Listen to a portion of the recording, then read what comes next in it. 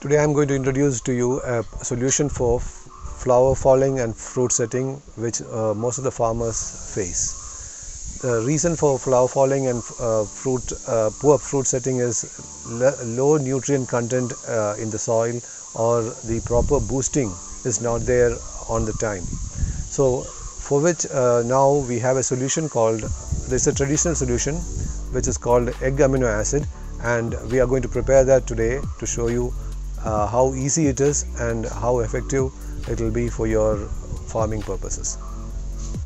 For preparing egg amino acid, we will need 6 eggs and lemon juice. The juice should be sufficient to submerge the eggs. We will need a container, a plastic container large enough to hold the eggs. So we'll have to place eggs in the container.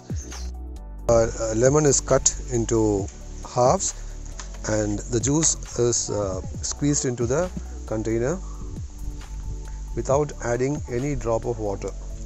Additional water should not be added to this. We had prepared the whole lime juice. We had squeezed the lime and we got a sufficient quantity of lime juice which we are going to pour into this. After pouring the lime juice sufficiently, we will be closing it and keeping it for 10 days. Egg amino acid is basically a nutrient-rich, mineral-rich solution.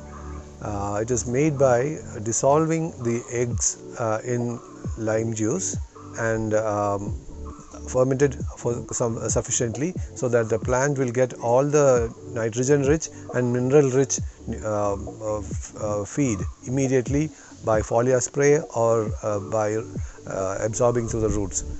After 10 days, the soaked eggs will be looking like this. This has to be broken down and we have to add jaggery so that the next level of preparation will be happening.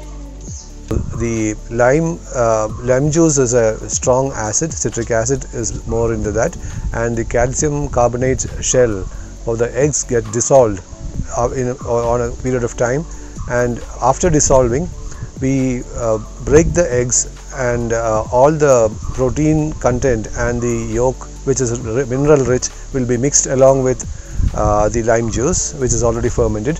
We will add jaggery to that so that the bacteria which will be multiplying in that will have additional food to process to eat, and the total preparation becomes very useful after that. So after fermentation, this can be used to the plants. After mixing, we keep it closed for 10 days and the egg amino acid is ready for use. After 10 days, the mixture will look like this and the amino acid is ready for use. Egg amino acid is ready and we can use it to plants as foliage spray and for root feeding also, for the root also. This has to be diluted 35 times with water before using.